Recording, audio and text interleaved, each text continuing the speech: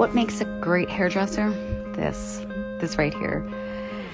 Cameron, I have to give her props, y'all. Like, she's a new hairstylist. She's amazing.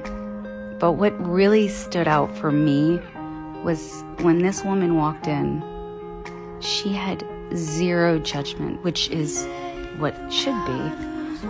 But she also said, yeah, let me just pull up a stool and let's do this. No hesitation.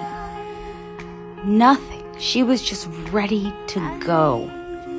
And we tackled this today. It took nearly 6 hours, but we saved her hair.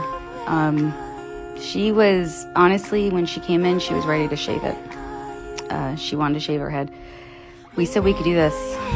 She was so happy.